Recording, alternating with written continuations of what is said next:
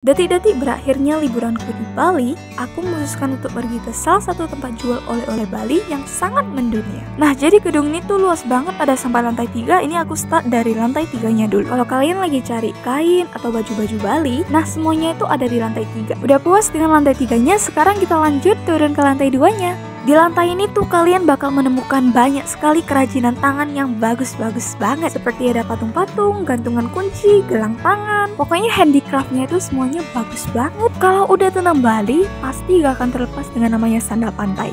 Lihat deh, tuh motif-motifnya lucu banget. Terus warna-warni lagi, kalian tinggal pilih aja mana yang sesuai dengan selera kalian. Yuk kita lanjut ke lantai dasarnya, lantai terakhir. Khusus di lantai 1 ini, aku menamainya dunia makanan. Karena memang semuanya itu isinya makanan. Kalian gak akan menemukan baju barong, handicraft, sandal, tas. Itu semua gak bakal ada. Biar kalian gak terus penasaran, nih aku spill tempatnya deh. Jadi aku lagi di Krisna, tempat jual oleh-oleh Bali yang semuanya pasti udah pada gak asing kan? Oleh-oleh Bali di sini tuh lumayan lengkap. Jadi bagi kalian yang mau beli oleh-oleh, kalian boleh banget datang ke Krisna.